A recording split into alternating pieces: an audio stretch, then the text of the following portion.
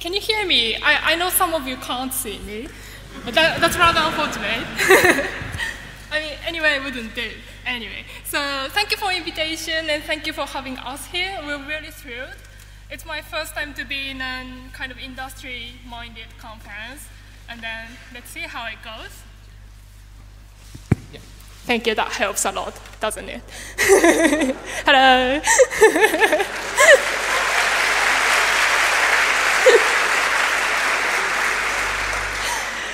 So I'm Koko, a researcher in Kyoto University, and I'm currently finishing up my PhD in Birmingham in the UK. And then I'm with Stephen, also from Birmingham, and then we're working with Tangiga as well. So let me start with this question. What happens if you have to run a program by hand, not relying on your runtime? So think about this program. I wrote the same program in different languages. So this is essentially a program that gives you back the identity function. So channel your inner OCaml and Haskell and see how it will run in your mind. Yeah, you see the process. So let's look at the OCaml one first. So in OCaml, because we use the call by value evaluation, whenever we see a function applied to something, an argument, we have to make sure that the argument is evaluated before we apply any function on it. So when we see this program, this function part is not a value yet. It's another function application. So we evaluate it first down to an identity function before we can actually evaluate this function that throws an argument away. So this is how OCaml evaluation would go. So the point is you have to look at the argument before apply any function. On the other hand, in Haskell is kind of smarter in the sense that they look at the function first and then say that, oh, this doesn't use an argument, so no need for looking at an argument, just throw it away. So get the result in one step straight away. So the point is, like different languages have different evaluation strategies. They may, in different strategies, you may get the same result out of a single program, but the process, when you look at the process closely, and then actually different things are going on. So can you see the process? And then when you have to run your program, then you have a certain way to read a program that kind of corresponds to an evaluation strategy you use. So let's introduce a bit of formality to this process of running a program. So instead of just kind of reading a program, thinking about which one to see first, we decorate a program with something called focus, which is a highlighting of a part of a program. And then running a program is now given us change of configurations, a pair of a program and a highlighting. So in this OCaml function case, the initial configuration is always like this. The focus is over the whole program. So we start from the whole program. And then in OCaml, we do call by value evaluation. So the focus in the next step moves onto the argument, which is not a value yet. And then from now on, everything we do is limited within the focus. So we kind of forget about anything outside the focus. And then we look at this part only. And then here we have a function applied to a value. So then that's fine. We can perform this application, and then get the identity function that takes set and returns set. So this focus is kind of done. It only highlights a value. So this time we expand the focus, namely back to the whole program. So now we can see the outer application, and then it can be performed because the argument is now a value. So then finally we can throw the argument away and get the identity function. Sorry, there's a typo. This one shouldn't be here. My apologies. Whereas in Haskell, So the difference is going to be the way we move the focus, or the focus actually moves. But the initial configuration is always the same. We start from the whole program. And then now in call by need or lazy evaluation, the focus doesn't go to a function argument. So it only looks at the function, and they see an argument is going to be thrown away. So we get this in one step. So here the point is the formality is not very, it doesn't bring you very far from your intuition. That's one point. So we just introduce a highlighting of a part of a program, which I call focus. And then the focus, the way the focus moves determines or represents an evaluation strategy you use. And then every evaluation process should always happen inside a focus. And then there's some goodness of formality. It's not just about making clear how you run a program, but formality also enables us to answer some questions like this, like when are two programs the same, or how much cost, how much time or space does it take to run a program, or does a compiler actually work as we expect? And then especially the first one is crucial to have a safe compiler optimizations. And then, but these questions all contain some informality. And then to answer these questions, we need to make it clear that what we mean by the same, or the time and space cost, or the expectation of the behavior. And the formality is what we need to answer all these questions. And then by introducing the focus moving around the program, we can kind of tackle these questions. Like, so to answer this question, we have to formalize what is the answer of a program. And that is given by both the final configuration you get and also some change that you can observe. So think about a program that has input and output feature. And then the result should contain anything the program puts on the output stream, as well as the final results the program produces. So we need to think about observable change on the configurations, but then by having this configuration and change, we can formalize these notions.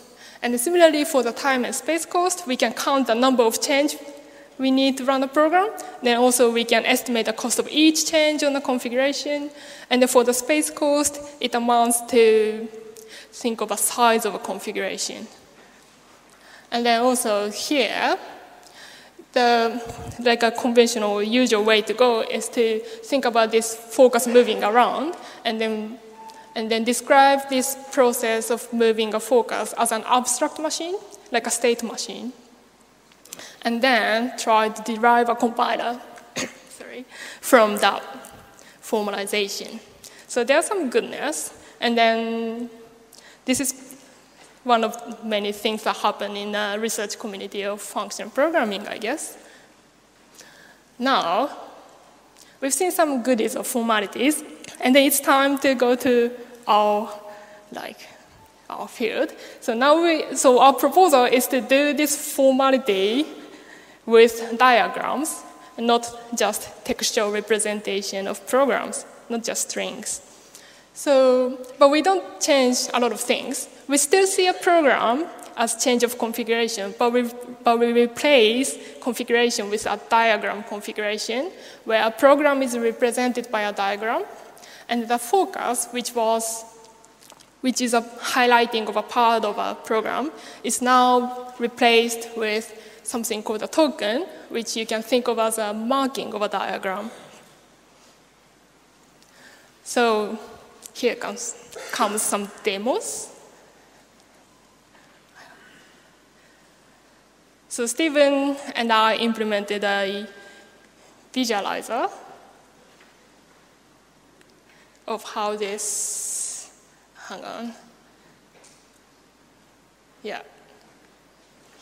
Yes. Probably. So I put this here. So this is our visualizer. And then on the left, you can type in any Lambda terms, not constants like 1 or 2, but any lambda terms untyped you can type in. And then, for example, here, I can type the program that we've seen before. Lambda w x dot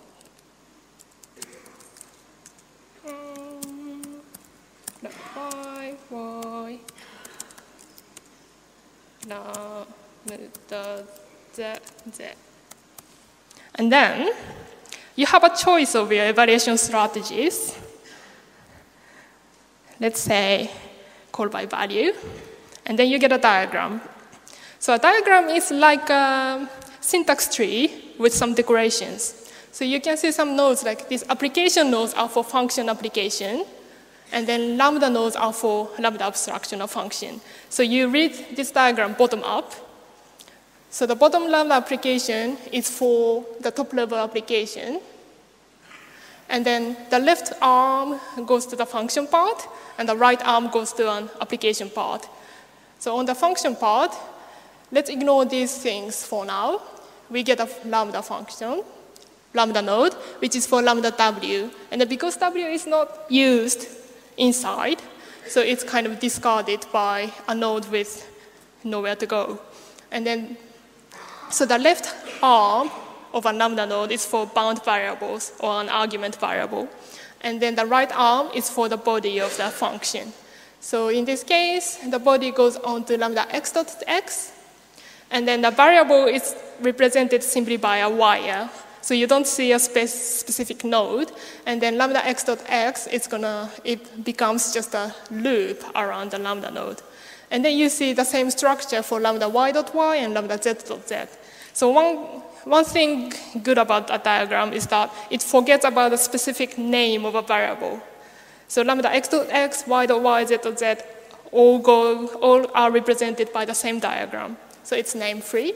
And then now about these decorations. So there are some dashed boxes, and then they indicate a function part. So each lambda abstraction is put inside a box. So this box is for lambda w dot lambda x dot x. And then all the other exclamation nodes and d nodes are helpers for us to manipulate these dashed boxes. So, and then by using here, we can run this program, and then we can see how it goes. So now, so the bottom wire, which is like the input of the whole function or whole program, is colored red. I hope you can see. So this is where the token is, or the new focus is. So the focus used to indicate a part of a program, but now it's just a marking in a diagram, a marking of a wire in the diagram.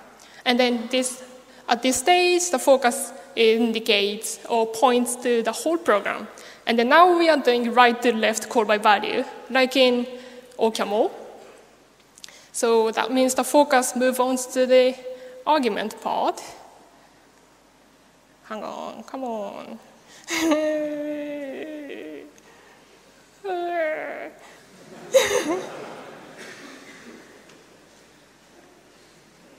Oh, this is unfortunate.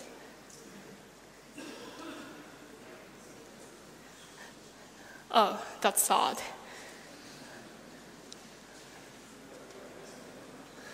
Give me a moment and think about that. Really?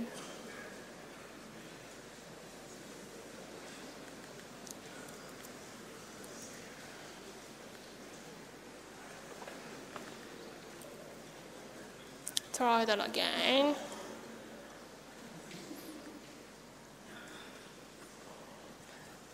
Now, well, it looks like it doesn't run, unfortunately.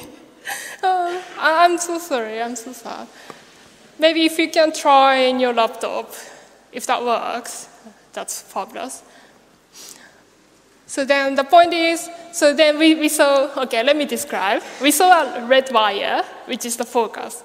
And then that now moves around the diagram, like we read a program. So in this call by value case, here comes a nicer version, I guess.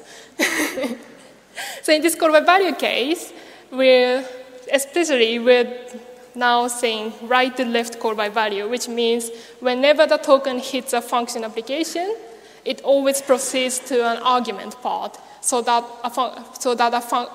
an argument is evaluated first before function application is actually performed. So the token goes to the right-hand side, and then it hits another Lambda application, so it's gonna move right again. See the Lambda, that means there's nothing to do. So the token comes back. Yeah, oh wow. So the token comes back. Now the token visits just to make sure the left-hand side is indeed a function value. And then in this case, yes, we've got lambda y.y applied to lambda.z. So the token happily returns. And then a function application means eliminating these nodes and then rewiring. So you will get this. And then now this is lambda z.z. And then the whole function is awaiting for this argument. So the token travels around, coming back, we're going to this function part to see the lambda, and then the same thing happens again. Function is applied, and then you get the result. So the left loop is for lambda x.x, and then the lambda z.z is discarded. It becomes a garbage. And then you can literally see garbage is garbage because it's not connected. It's going to be never visited by the token. So then this is the final configuration with the token at the bottom. It's gone, actually. Thank you very much for the help. All right. Actually, can I try another example or not? No, actually. So then, so that one is Steven's ones for, so the one we've just seen, that nicely colored one, is Steven's visualizer with a bit of extension to the Lambda calculus. And then mine is for pure Lambda calculus, and then it actually supports several evaluation strategies. I have no idea why it doesn't work. I have to look at it. So you can try different strategies. Especially there's a strict distinction between left to right and right to left because we shouldn't confuse the token. So give it a try and then see if it actually works. So now we need to talk about goodness of diagrams, what they bring to us. So the first thing is it's name-free. So any specific name of variables are kind of forgotten in a diagram, and then it's just represented by connection of wires. So that lambda x.x and lambda y.y are literally the same diagram. And then also, when actually a program is run, what happens is program is kind of ripped off, and then you keep focusing on a code, and then building up a data like an environment, what computation is assigned to a variable. And that environment is, in this case, all represented in a single diagram. So the whole program just changes, and then you don't split it into different data structures. And then that makes life easier for at least people who want to analyze programs or reason about programs. And then also, diagrams are quite visual, so you can intuitively see some interesting properties. So you can compare different evaluation strategies, and then how one is more efficient in some cases, how the other is more efficient in other cases. And then, especially in call by need or lazy evaluation that Haskell uses, it's quite important to share the intermediate results, right? A function application is evaluated only on demand, but once it's evaluated, the result is stored, memorization, and then it's going to be reused. And then that you can see in the diagram. And then in this case, stored doesn't mean it goes off a diagram. It still stays in a diagram. But then the intermediate result is shared via a node with more wires connecting. And then it's going to be duplicated as demanded. Also, because this visualizer is for untyped Lambda calculus, you can throw in different Y combinators and then see how basically your laptop warms up. because of divergence. But then there are different patterns of divergence. Like this one, when you run this tiny program, you will get really repeated pattern of evaluation. So it never ends, but then you see a pattern. Whereas here, this program will grow forever. And then you can really see the diagrams grows, and then your laptop is getting hot. And also, so this is how diagrams help us understand what's going on in programs. And then we're not forgetting the conventional goodness of formality. So we can still try to give an answer to all these questions, but with diagrams. And then actually using diagrams and using the token moving around gives us a new perspective on answering these questions. So for example, when we want to think when two programs are the same, we still have to look at the final configuration, like the final diagram we get when the token comes back. And then we have to think about observable change in this diagram configuration as well. But then we can kind of detect where two programs differ from each other. So it's going to be given by a part of a diagram. And then the token may or may not visit this difference. And then if the token never visits a different part of two programs, we are fine. We will get the same result. So we can kind of have a different reasoning from a conventional approaches. And then here comes more goodness of diagrams. And then, so there are at least we can offer two, or we are thinking about two. And then one is the interplay between textual and visual diagrammatic representation of programs. And the other one is, let's say, is to guide language design. So there are some emerging programming paradigms which are which go well with graphs and diagrams. And then there are some libraries used commonly. But then we have this formal model of running a program using diagrams. So why not capturing these new paradigms with diagrams and the tokens? And that's what Steven's going to talk about in the second half of this talk. So I'm concentrating on this part. So the slogan is, we'd like not just text or not just diagram, but both. Because just diagram will suck. It's going to take time. So we now know how to turn a texture program into a diagram. So that's how we do the modeling of program run. But then we don't quite know yet how to bring this diagram back to the texture program. And then the reason is that a texture program is written within a certain grammar, and then the grammar is made quite clear. But whereas this program, a diagrammatic way of representing a program, all the vocabulary we've got is like nodes, edges, boxes, wires, so it's quite flat.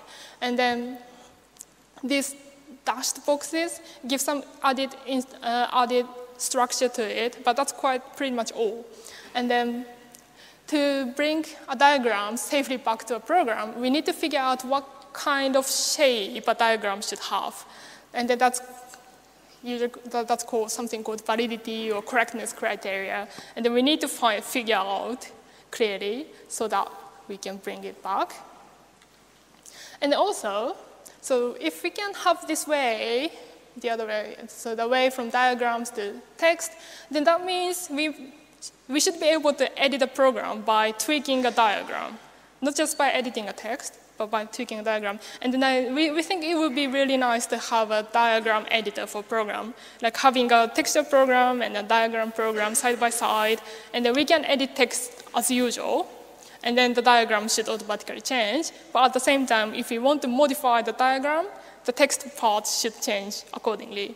And then we're dreaming of that, but because we haven't got a validity criteria yet, we haven't got it, but it would be really nice. And then I think we need help from you here, guys, to make this happen. And then, as I show you, so there is a way to formally run texture program, and then we've got a way to formally run a program represented by diagrams. So we're fine with running a program. And then the point I want to make is about this debugging. So with diagrams, we think we may be able to have a good, nice, intuitive debugging tool. And then we've actually got it. So Jack Hughes was a student in University of Birmingham. And then he drastically improved Steven's and mine visualizer, and then turned it into an OCaml visual debugger. So it is for subset of OCaml. It supports a range of language features, not yet pattern matching. And also, it's got a nice real features of debuggers. So you can, of course, see diagrams. And then you can go forwards as well as backwards, pause and resume. And then you can say take 100 steps and then show me what happens.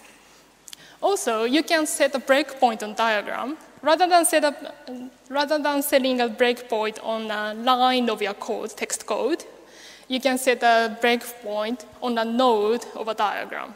And then say, when the token hits this node, stop it. And then also this visualizer, debugger shows you stats, saying how many steps the token moves, how many nodes were there during program run, and then so on. And then Dan made a really fun out of this, and then posted some videos on YouTube, which I show you quickly, some of them. So then it's going to be useful for debugging, and then also it's useful to see how your program actually runs. So then the first one, I will show you this sorting comparison. No, not you. So the point is, we've got a range of sorting algorithms, and then they come with asymptotic complexities, time cost, and then some have like n squares given a list of size n, and some has an asymptotic cost of n log n. And then we know some algorithms are faster than the others in terms of asymptotic complexity. So then here comes merge sort and insert sort. And then we know merge sort is faster, right? Asymptotically. So we wrote a program and then give it to our OCaml visual debugger and they see what happens. And then it goes like this. So then you can kind of see this red thing going around, and this is the token. And then this is basically the list with elements and cons connected. And then sometimes you see a drastic growth of a diagram because of duplicating or expanding a function. And then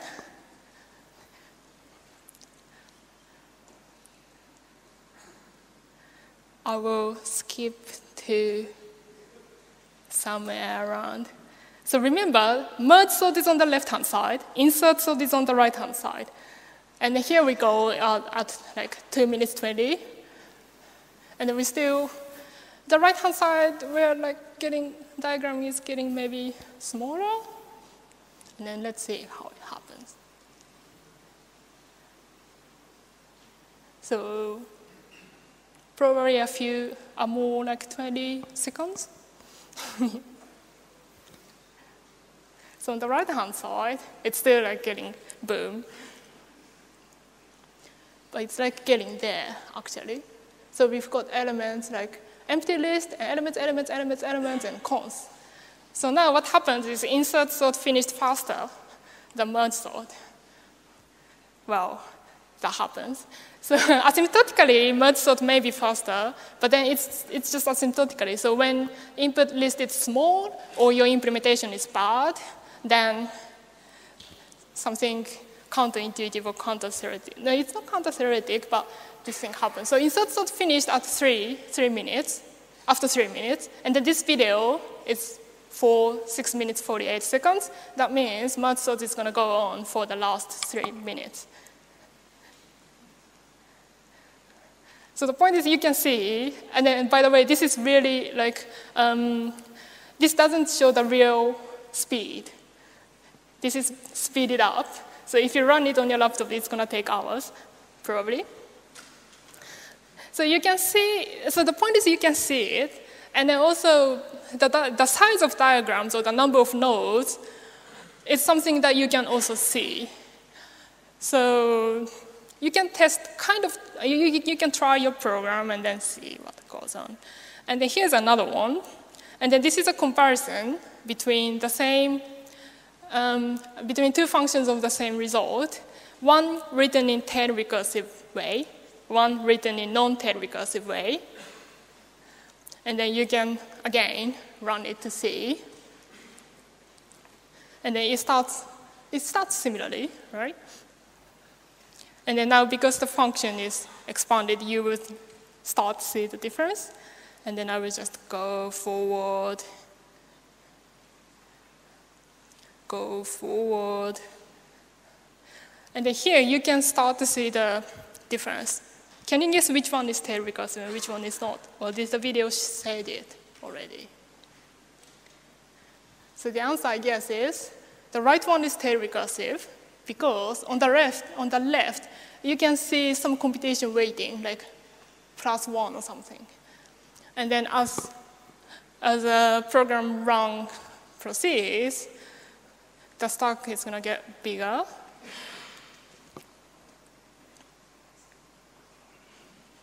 Yeah.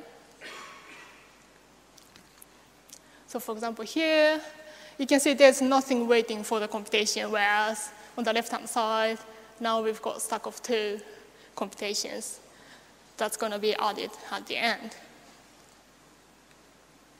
So you can enjoy your visual debugger and see. So it supports list and recursion, so you can try your list computations. So going back to the slides.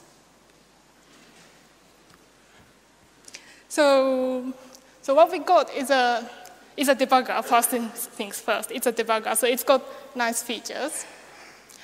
At the same time, you can see some interesting, like, let's say, phenomena of programs.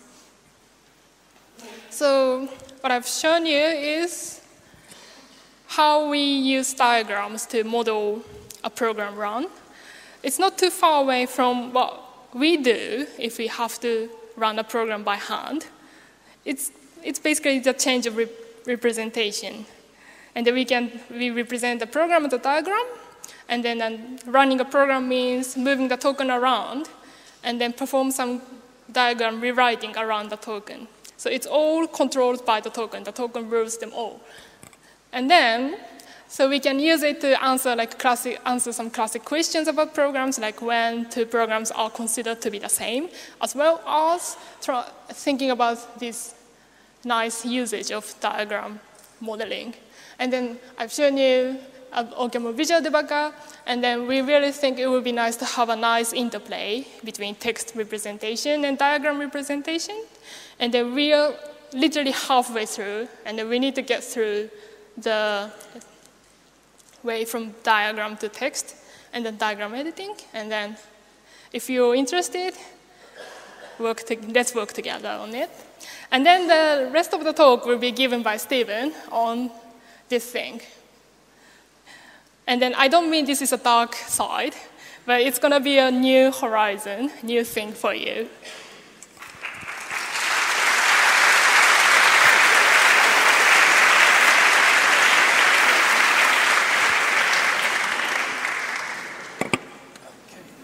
Well, can you hear me? Great.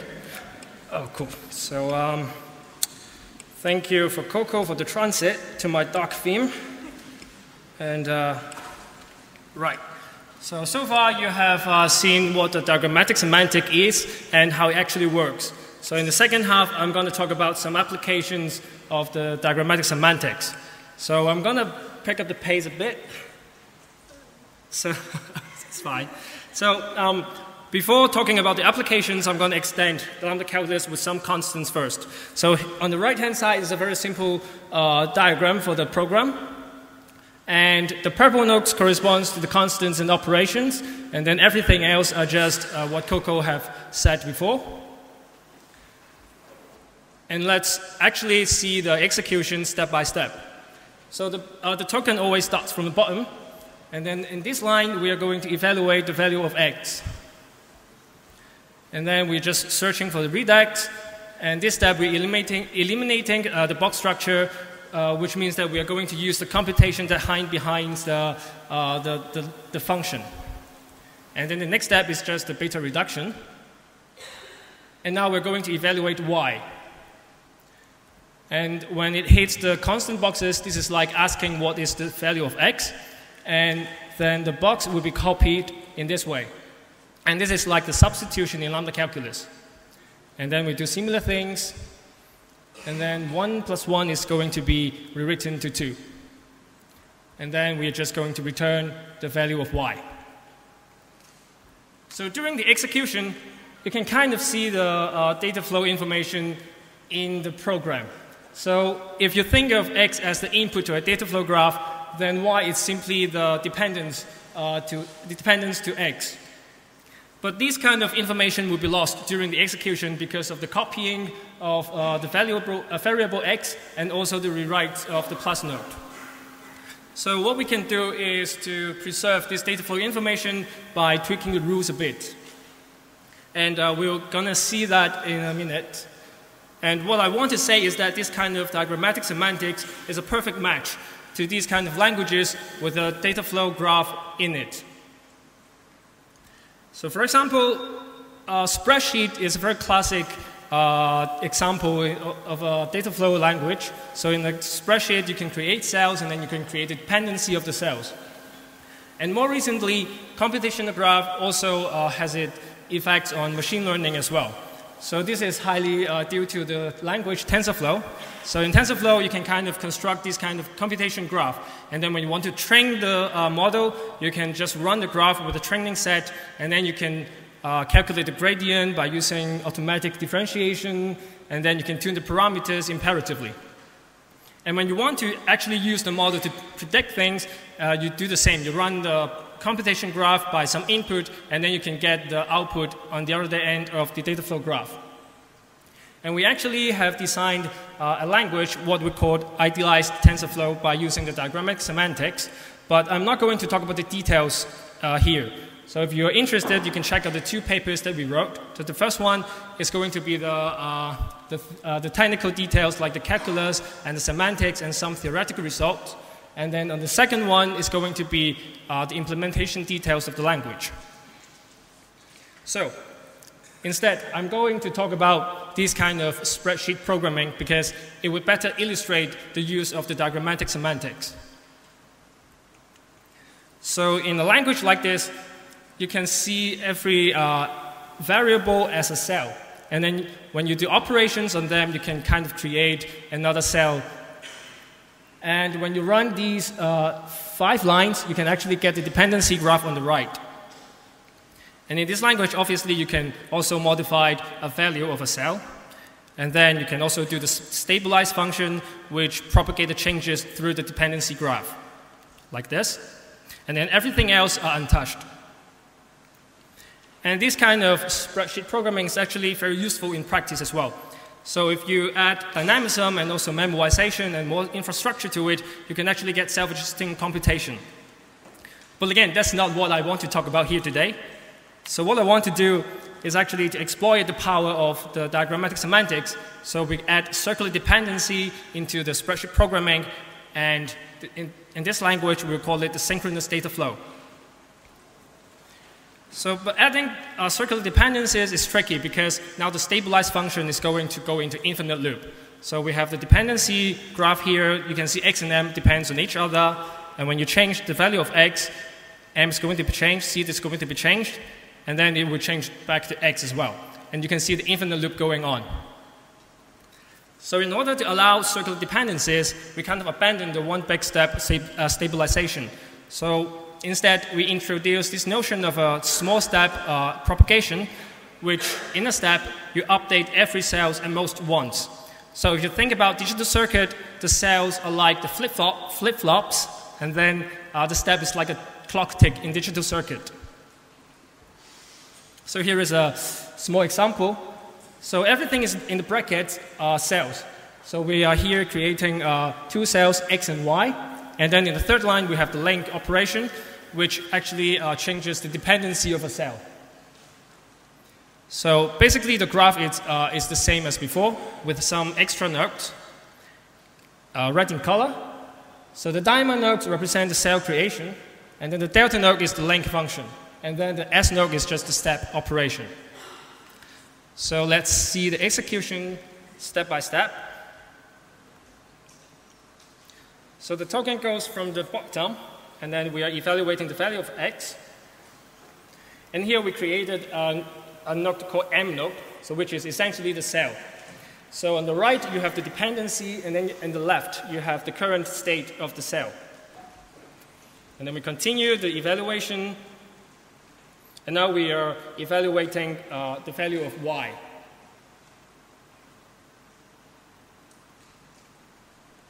So you can see how a computational graph is actually built from this term graph. And if you remember, we have the kind of the box, constant boxes which will be copied, but in this case, the cells are not going to be copied, so they will be shared by the rest of the program. And that's how the computational graph is preserved. And then in the next step, we have the link function. So this is just changing the dependency of a cell.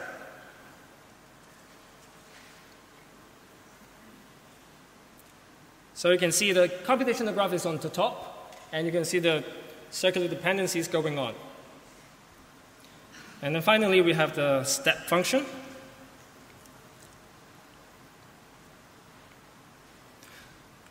So what the step function really does is just sending evaluation token on the right-hand side of every cell. So to recompute every thing, and then, oops. Okay. Right. So to compute everything, and then we update the current value of the cells.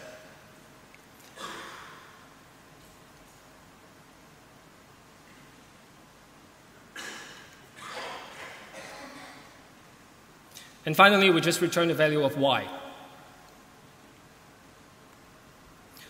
So this is a full video, and you can play around with the visualizer if you want as well. So far I've talked about how the semantics works, but I haven't told you about what it is good for. So there are some use cases for this language. The first one is to program state machines. For example, if you want to have an alternating signal, then this would be just the language. This would be just the program. So I'm not going to talk about this in detail. So in the second use case, we're going to have signal processing in which you can build something called the finite impulse response filter. And so this is basically the filter. So it's a crispy definition. So what it says is like this. So the output signal depends on the current input signal and also some of the history of the input signal. And the length or how long does it depends on the history depends on the order n. And so this is a concrete examples with the order 2, and then every coefficients are just 1/3.